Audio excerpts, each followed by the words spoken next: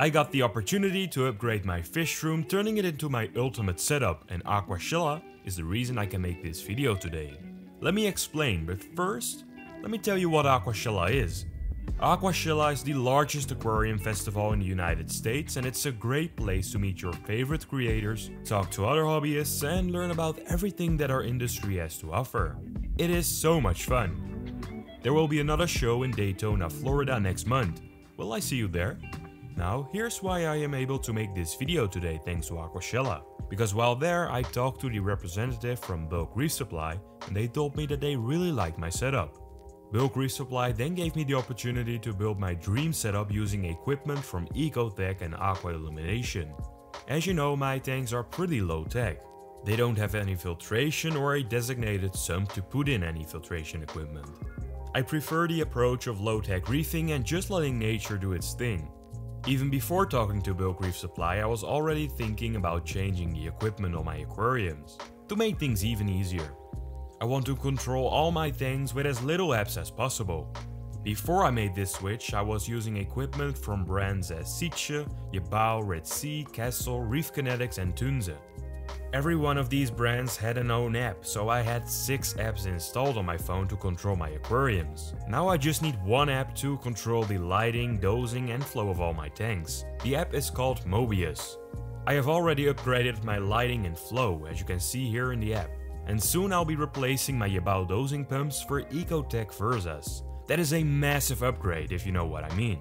This was quite a big project. I've also been traveling a lot lately to film more content for you all. Your support really helps keep this all going. I recently set up a Patreon page so you can follow me on there for free or become a member by pledging a small amount of money each month. You occasionally get behind the scenes footage and extra updates on there. Please go check it out by clicking the link in the comments. I also want to thank these 7 members I have on there right now. I really appreciate it. Alrighty, now you know what I've been up to lately and I can't wait to release it all to you. For now, let's take a close look at my aquariums.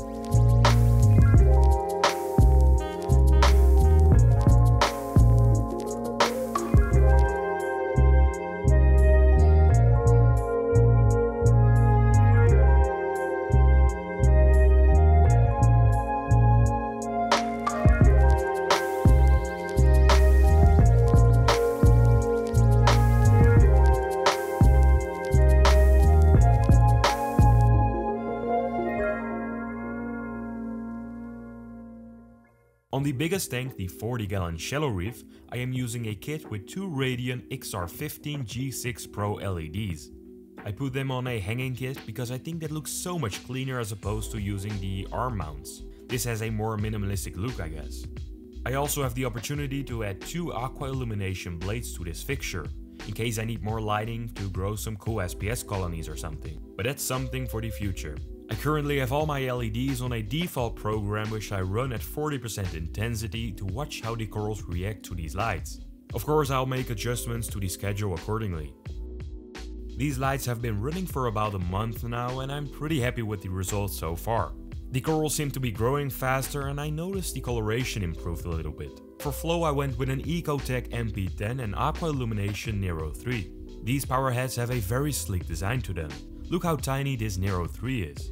The MP10 is pretty cool as well. There are no electrical parts inside the aquarium. You have a wet side, which is basically just the propeller that you put against the glass on the inside, and on the outside you put the actual motor that powers the wet side. I think it works through a magnetic mechanism inside. That's pretty cool. This tool is a much better looking design as opposed to the bulky Sitje power heads I had in here before. On top of that, they are super quiet. As you may know, this is my bedroom and all the equipment needs to be extra quiet. Now for the animals inside, a quick update. A few weeks ago I posted a video on here about the Holy Grail coral I bought and the 2 clams. The clams are looking healthy and happy. They retract as soon as I hover my hand over the water, which is a good sign. I can't wait to see these clams grow over time. The filter feeding Christmas tree worms next to the clams, that some people told me were impossible to keep in my tank and they will die within weeks, are still doing amazing after 2 years. Because of this, I have faith in the health of these clams. I think they are in a great position in the tank. They're also in a direct line below the LED, so they have plenty of light to photosynthesize. The high-end chalice coral, my holy grail coral, is also looking good. I am noticing a little bit of growth on it, which is pretty exciting. I can't wait to see this grow over the next few months. I really like the look of these new LEDs and I'm so happy I made the change. It's not too bright and the corals look amazing underneath them. And finally my Acropora species are growing a little bit. Is it the lights? Is it something else? I don't know. The funny thing about this piece of Hypnopora is that I got it from my local fish store on accident. It was a very small fragment, roughly the size of about 5 mm or so, and I decided to glue it onto a small piece of rock. First it started covering the entire rock, so it had a strong base. Then it slowly started growing in height and now it's getting even some small branches. It's getting a bit irritated at the base. I think it's because of the mushroom corals surrounding it, so we need to keep an eye on that. But other than that, it still looks happy. The fungia is still spitting out babies, it seems. I have sold quite a few of them to local hobbyists over the past few weeks, but there are still many left. So if you know me and you are local and want one, send me a message. Next to this colony I have these two beautiful mushroom corals. I really like them, but I have no idea what their hype name is. But in the end that doesn't really matter as long as you just like the coral. I was talking to someone on Instagram called Inland Reef about the mangroves I kept in my frag tank, which we'll check out next. He told me that in order to grow a strong root base, the mangroves need a lot of flow. So because of this, I decided to move them into my 40-gallon reef tank and put them right in front of this powerful power head. I'll keep you all posted on the growth. I really hope I can grow a small bush over the next few years. I know they're very slow growers. In a few weeks I'll be in Florida to film some content and attend Aquashella. When I get back I'll look into some new fish, inverts and corals for this aquarium. If you have any suggestions, please let me know. Next up, the frag tank. Similar setup in terms of equipment. One XR15 G6 Pro LED on a mounting arm and a Nero 3 for flow. Eventually I plan on turning this into an SPS only tank. I think that will look really cool and be a great challenge. And I know I've been saying that for a while now, but trust me, it's happening soon. Right now I have a beautiful chalice in here nicknamed Space Invaders, some Calostrea frags, an elegance coral and a few other species of coral that require some, well, TLC. Last week I picked up a small piece of chalice from a local hobbyist. He was having trouble with it as the tissue was receding a little bit. He asked me to attempt to save it, so that's what I'm doing now. I really hope it gets better. Something else I need to work on are these cables. I need to replace them with some black cords so they blend in against the black wall. Alrighty, now let's check out the soft coral tank. As I told you last time, I am growing out some pests so I can make some educational content on how to get rid of them using different methods. But that requires a little bit more time, so I hope to bring it to you later this year.